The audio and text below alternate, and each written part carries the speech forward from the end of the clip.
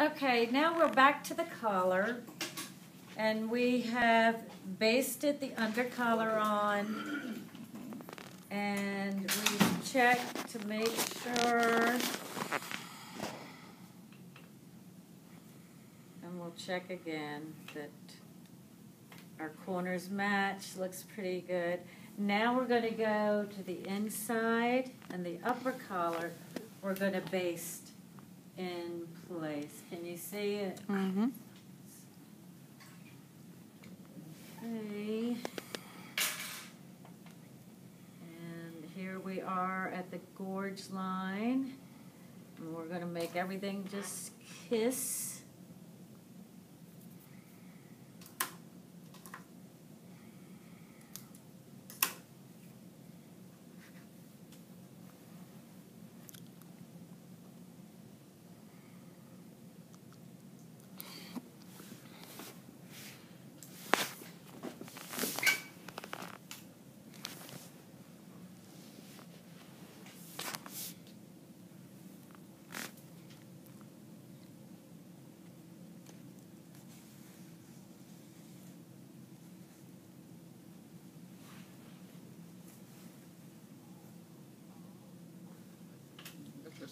Mm-hmm. It's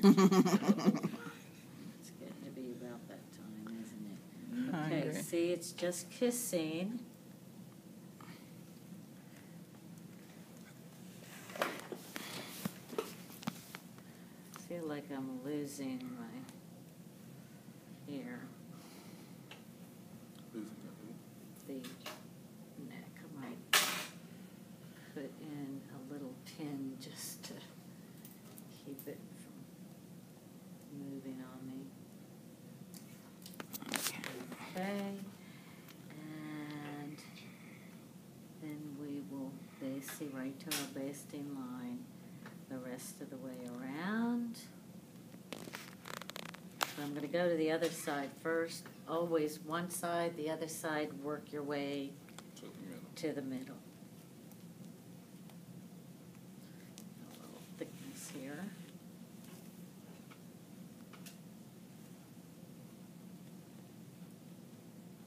Alright, let's go to the other side.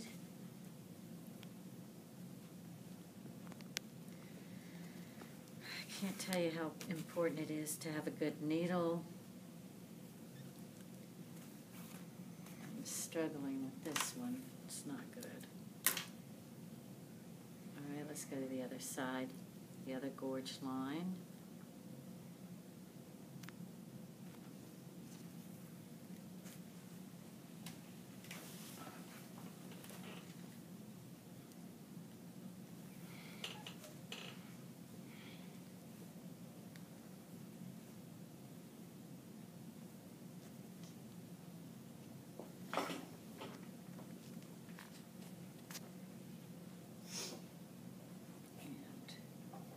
Make that seam just kiss.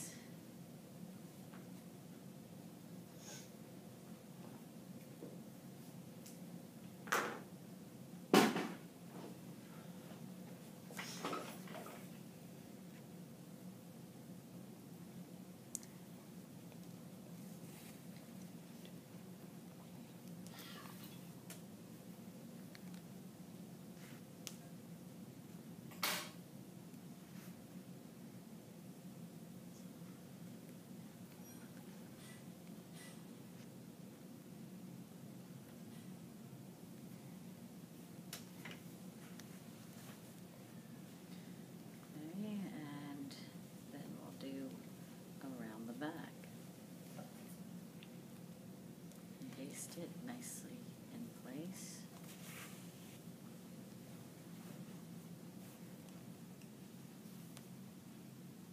Munching it right to my basting line.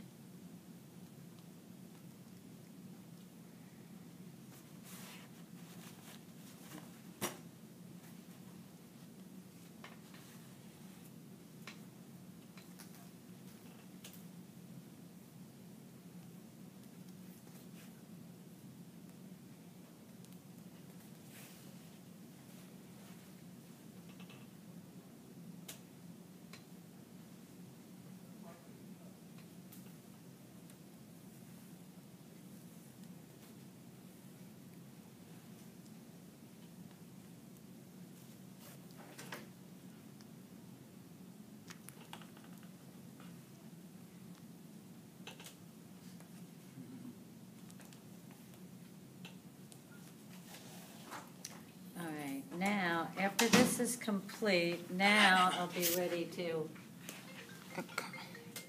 kanji recording.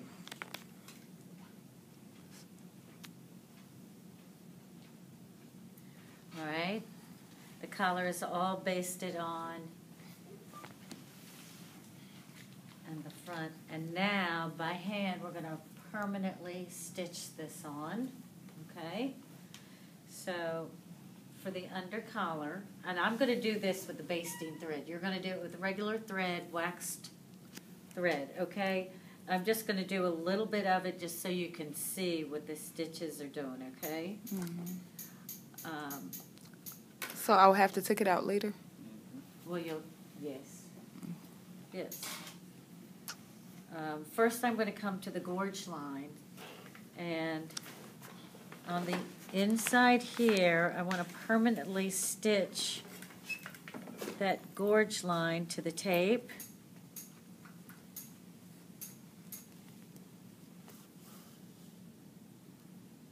Can you see the white thread now? Of course I really want. It's kind of underneath it, see? All right.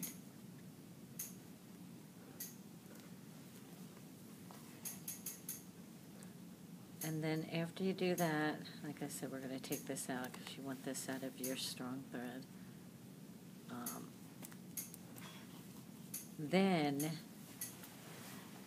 I want to sew this gorge line with a ladder stitch, okay? And how you're going to do the ladder stitch, the goal is to make it look like it was sewn by machine. You know, like a seam that was sewed and then pressed open. So I'm going to anchor it real good here at the beginning of the gorge line.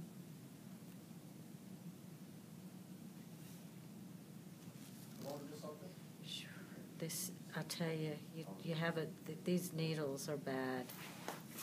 Hand stitching needles, and I don't dare bring my needles here. Okay, now ladder stitch. See, I'm going to go right across.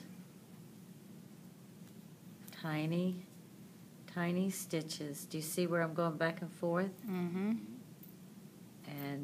then, and you don't want to pull it too tight.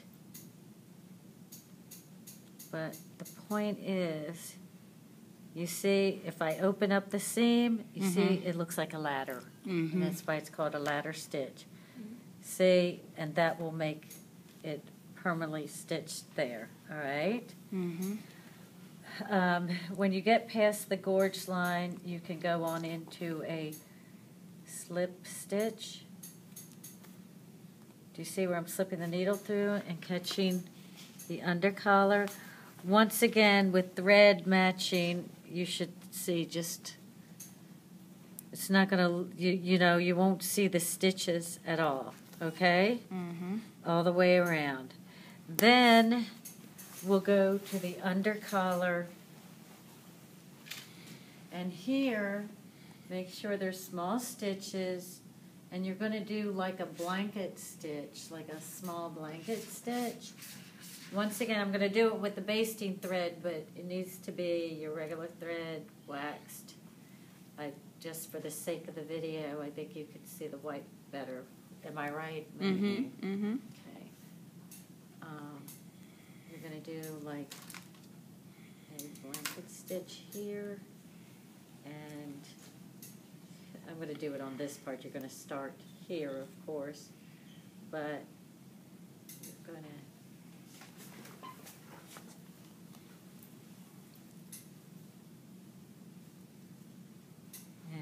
you know, tight, small stitches, you see.